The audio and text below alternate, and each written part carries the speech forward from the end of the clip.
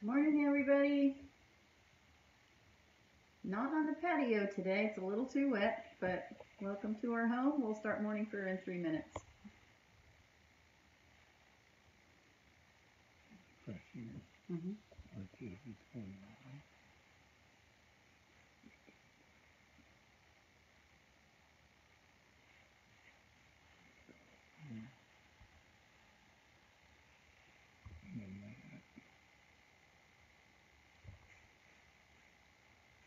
And then that.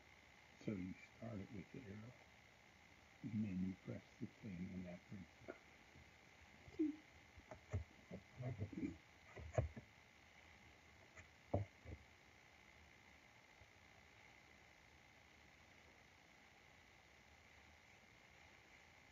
Hope everybody's doing well today. The rain is coming down. So we are not. We are inside. Tricia's here, Amanda's here, and I don't know who else. But welcome.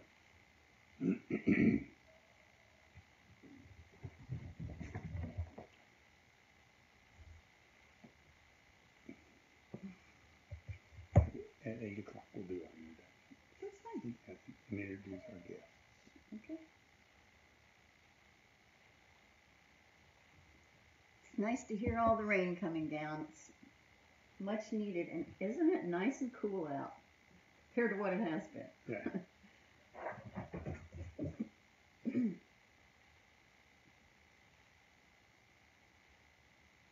We'll start morning prayer in about 1 minute. Welcome to everybody.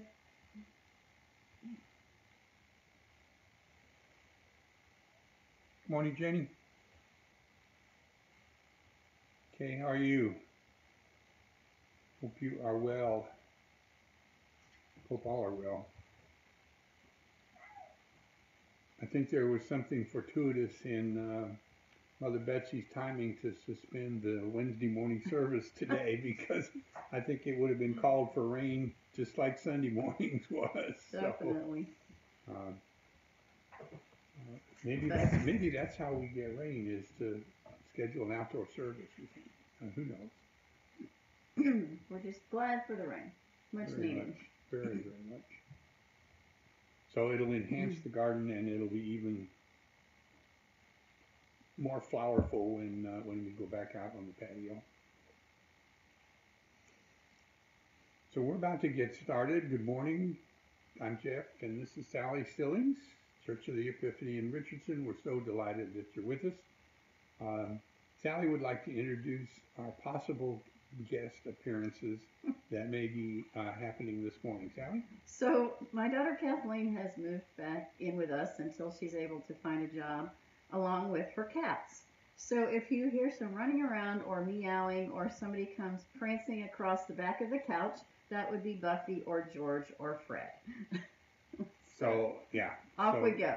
those are our guest artists for today. We don't get to include them when we're outside, but this is their romp and frolic time in the morning, and we're kind of in the middle of their playpen. So here we go. So we will be using our prayer book and our hymnal, and starting on page, I'm sorry, we're supposed to do schedules first. Schedules, 8 o'clock in the morning, every morning except Sunday, and 8 o'clock in the evening. 8 o'clock in the morning is morning prayer, 8 in the evening is Compline, and 12:10 is noonday prayer every day except Sunday. And we have outdoor worship in the east parking lot Saturday evenings at 7, and Sunday morning worship at 8 in the north parking lot, and prayers every day. And food for network is always needed. We don't have a account for last month whether we made it to our 3,000 pounds or not, but we always appreciate that donations for network. And now we're going to start on page 78 of our prayer book. Grace to you and peace from God our Father and the Lord Jesus Christ. Send out your light and your truth that they may lead me and bring me to your holy hill and to your dwelling. On page 79, let us confess our sins against God and our neighbors. Most merciful God, we confess that we have sinned against you in thought, word, and deed, by what we have done and by what we have left undone. We have not loved you with our whole heart.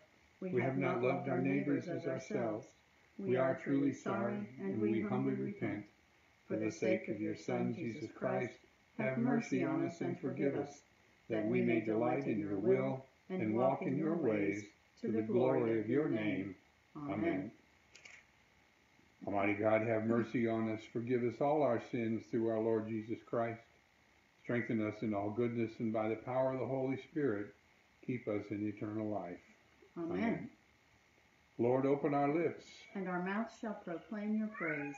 Glory to the Father, and to the Son, and to the Holy Spirit, as it was in the beginning, is now, and will be forever. Amen. Alleluia. Worship the Lord in the beauty of holiness. And I lost my place. Come, let us adore him. Oh boy. We'll start with the Benite on page 82, Psalm 95, the Benite. Come, let us sing to the Lord. Let us shout for joy to the rock of our salvation. Let us come before his presence with thanksgiving, and raise a loud shout to him with psalms. For the Lord is a great God, and a great King above all gods.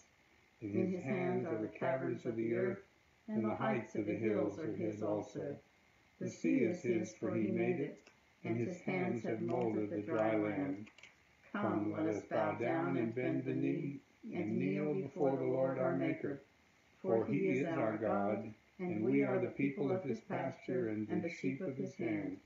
Oh, that today we would hearken to his voice.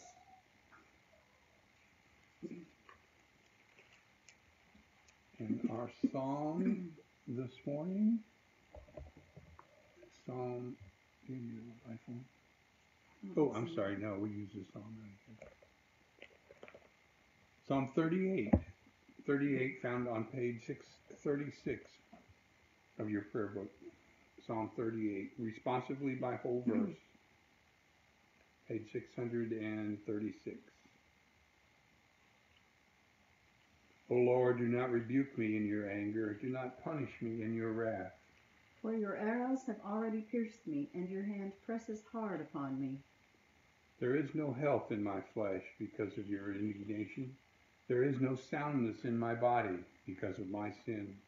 For my iniquities overwhelm me. Like a heavy burden, they are too much for me to bear. My wounds stink and fester by reason of my foolishness. I am utterly bowed down and prostrate. I go about in mourning all the day long. My loins are filled with searing pains. There is no health in my body. I am utterly numb and crushed. I wail because of the groaning of my heart. O Lord, you know all my desires, and my sighing is not hidden from you. My heart is pounding, my strength has failed me, and the brightness of my eyes is gone from me. My friends and companions draw back from my affliction. My neighbors stand afar off. Those who seek after my life lay snares for me. Those who strive to hurt me speak of my ruin and plot treachery all the day long. But I am like the deaf who do not hear, like those who are mute and do not open their mouth. I have become like one who does not hear, and from whose mouth comes no defense. For in you, O Lord, have I fixed my hope. You will answer me, O Lord our God. For I said, do not let them rejoice at my expense, those who gloat over me when my foot slips. Truly, I am on the verge of falling, and my pain is always with me. I will confess my iniquity and be sorry for my sin. Those who are my enemies without cause are mighty, and many in number are those who wrongfully hate me. Those who repay evil for good slander me, because I follow the course that is right. O Lord, do not forsake me. Be not far from me, O my God. Make haste to help me, O Lord of my salvation. Glory to the Father, and to the Son, and to the Holy Spirit, as it was in the beginning, is now, and will be forever. Amen. Our Old Testament reading today is from the book of Job, Job 12:1 and 14:1 through 22. This is the New Revised Standard Version. A reading from the book of Job. Then Job answered, "A mortal born of woman, few of days and full of trouble, comes up like a flower and withers, flees like a shadow and does not last. Do you fix your eyes on such a one? Do you bring me into judgment with you? Who can bring a clean thing out of an unclean? No one can. Since their days are determined and the number of their months is known to you, and you have appointed the bounds that they cannot pass, look away from them and desist, that they may enjoy like laborers their days. For there is hope for a tree if it is cut down, that it will sprout again, and that its shoots will not cease. Though its root grows old in the earth and its stump dies in the ground, yet at the scent of water it will bud and put forth branches like a young plant. But mortals die and are laid low. Humans expire, and where are they? As waters fail from a lake and a river wastes away and dries up, so mortals lie down and do not rise again. Until the heavens are no more, they will not awake or be roused out of their sleep. Oh, that you would hide me in Sheol, that you would conceal me until your wrath is past, that you would appoint me a set time and remember me. If mortals die, will they live again? All the days of my service I would wait until my release should come. You would call, and I would answer you. You would long for the work of your hands. For then you would not number my steps. You would not keep watch over my sin. My transgression would be sealed up in a bag, and you would cover over my iniquity. But the mountain falls and crumbles away, and the rock is removed from its place. The waters wear away the stones. The torrents wash away the soil of the earth. So you destroy the hope of mortals. You prevail forever against them, and they pass away. You change their countenance and send them away. Their children come to honor, and they do not know it. They are brought low, and it goes unnoticed. They feel only the pain of their own bodies and mourn only for themselves." The word of the Lord. Thanks be to God. We'll continue on page 86 with the second song of Isaiah, Canticle 10. The second song of Isaiah. Seek the Lord while he wills to be found. Call upon him when he draws near. Let the wicked forsake their ways, and the evil ones their thoughts. And let them turn to the Lord, and he will have compassion. And to our God, for he will richly pardon. For my thoughts are not your thoughts, nor your ways my ways, says the Lord.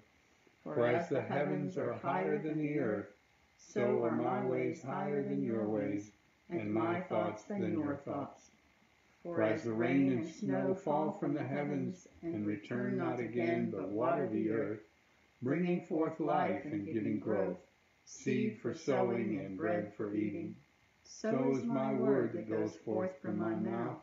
It will not return to me empty, but it will accomplish that which I have purposed, and prosper in that for which I sent it. Glory to the Father, and to the Son, and to the Holy Spirit, as it was in the beginning, is now, and will be forever. Amen.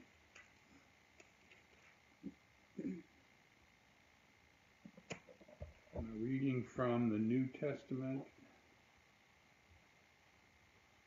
from the book of Acts. In this portion of Acts, there's the section right before it would help understand this one, and that was when Peter and the others were in jail.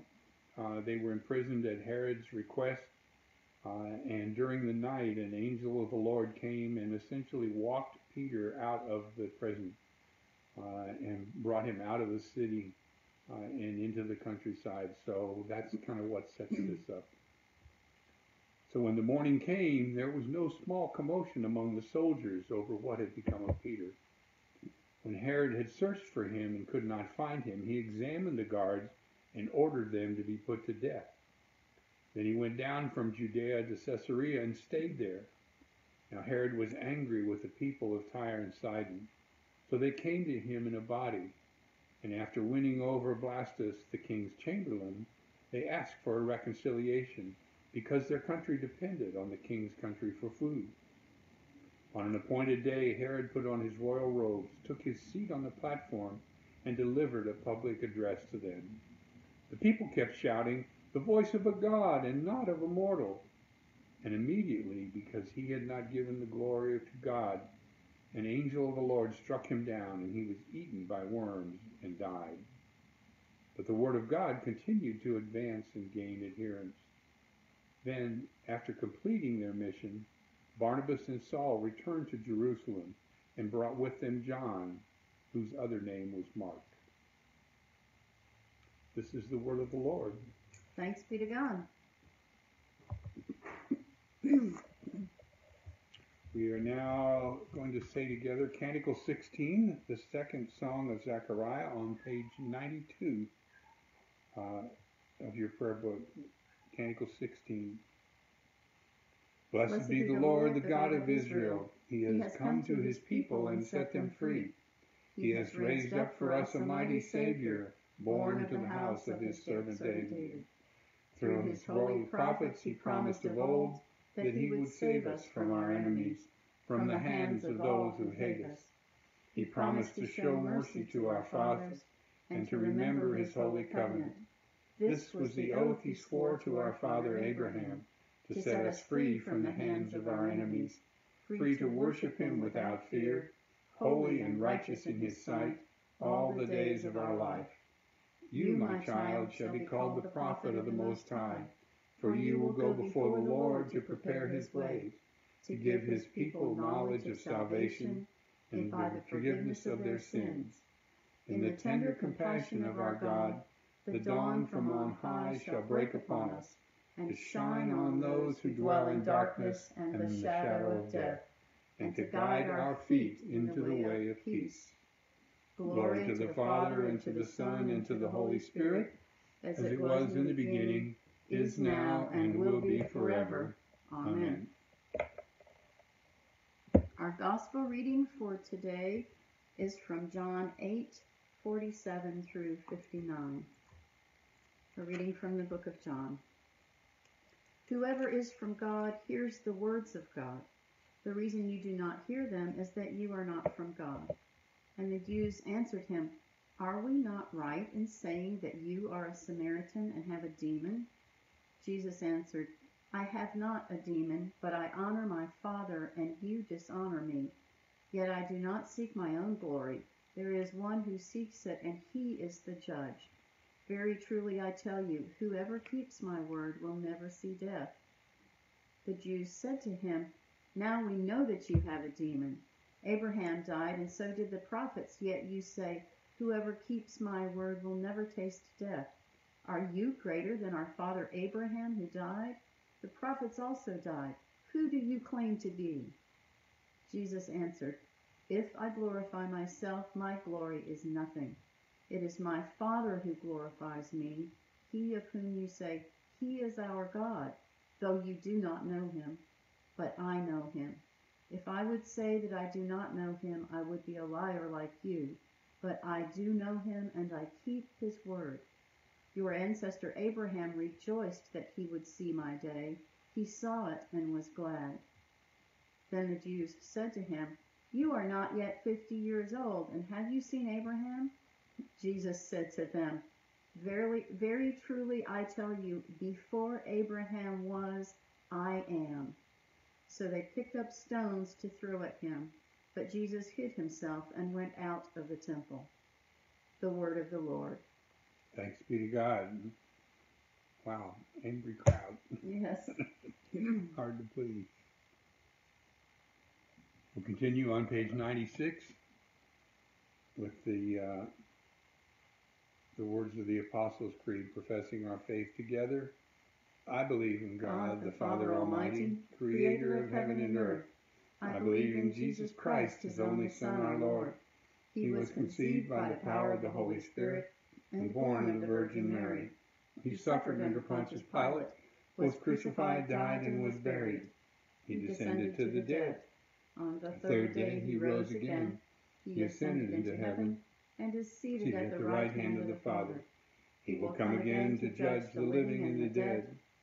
I believe in the Holy Spirit, the Holy Catholic Church, the communion of saints, the forgiveness of sins, the resurrection of the body, and the life everlasting. Amen. The Lord be with you. And also with you. Let us pray together. Our Father, who art in heaven, hallowed be thy name. Thy kingdom come, thy will be done, on earth as it is in heaven. Give us this day our daily bread, and forgive us our trespasses, as we forgive those who trespass against us. And lead us not into temptation, but deliver us from evil. For thine is the kingdom, and the power, and the glory, forever and ever. Amen. Before we say together Suffrage Be, we would ask that you enter prayers into the comment section. We will extend specific prayers for them in a few minutes, and know that everyone for whom we ask prayers is prayed for throughout the week by our prayer team and by our staff. So we'll continue with Suffrage B.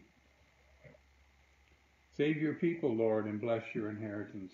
Govern and uphold them now and always. Day by day we bless you. We praise your name forever.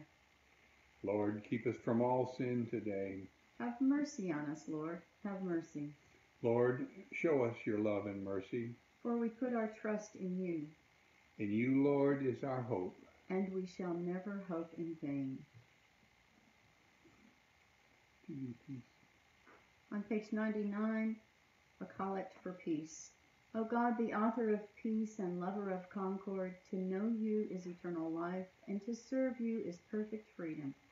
Defend us, your humble servants, in all assaults of our enemies, that we, surely trusting in your defense, may not fear the power of any adversaries, through the might of Jesus Christ our Lord. Amen. We are moving now to page 823, prayer number 27 for social justice. Grant, O God, that your holy and life-giving Spirit may so move every human heart, and especially the hearts of the people of this land, that barriers which divide us may crumble, suspicions disappear, and hatred cease. That our divisions being healed, we may live together in justice and peace. Through Jesus Christ our Lord. Amen. Amen. Did you come to it? On page 824, in times of conflict. O God, you have bound us together in a common life. Help us in the midst of our struggles for justice and truth to confront one another without hatred or bitterness, and to work together with mutual forbearance and respect through Jesus Christ our Lord. Amen. Amen. What was the other one back here? Is it this one? Yeah. 827. Did you read it? On page 827, prayer number 39, for those who influence public opinion. Almighty God, you proclaim your truth in every age by many voices. Direct in our time, we pray, those who speak where many listen, and write what many read, that they may do their part in making the heart of this people wise, its mind sound, and its will righteous, to the honor of Jesus Christ our Lord. Amen. Amen.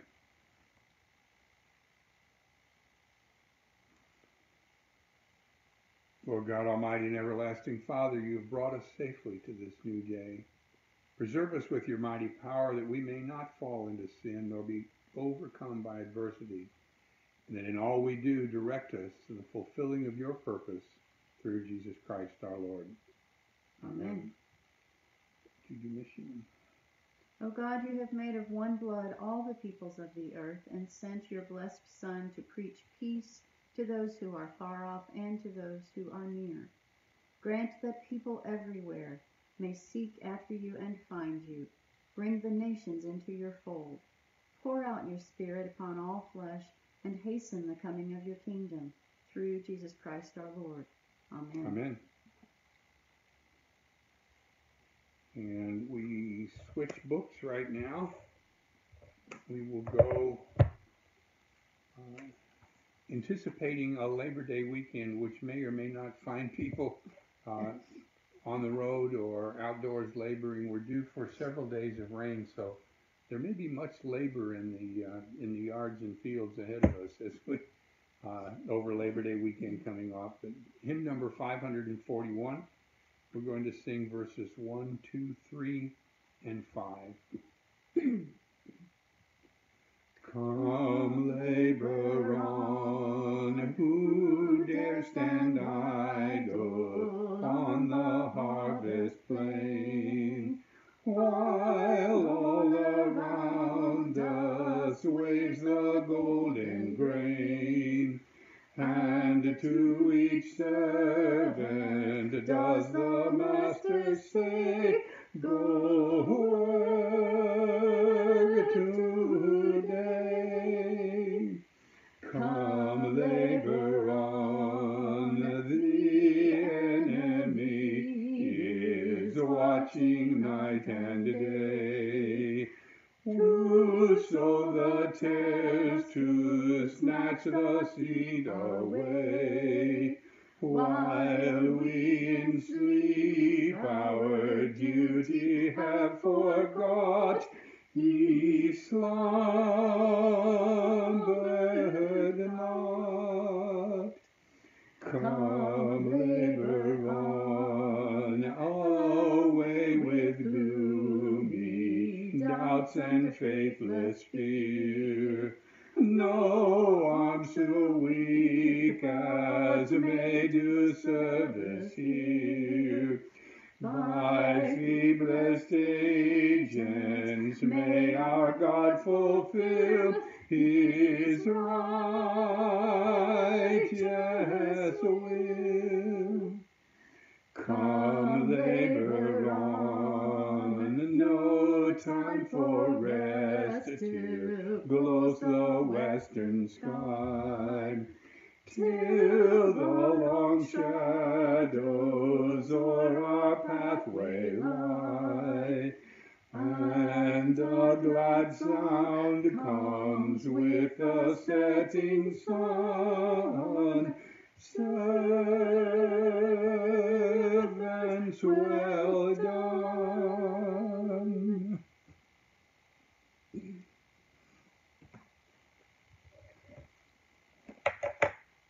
Returning to our prayer books. Oh, we do prayers now. Mm-hmm. We do prayers now. So, yes, go ahead.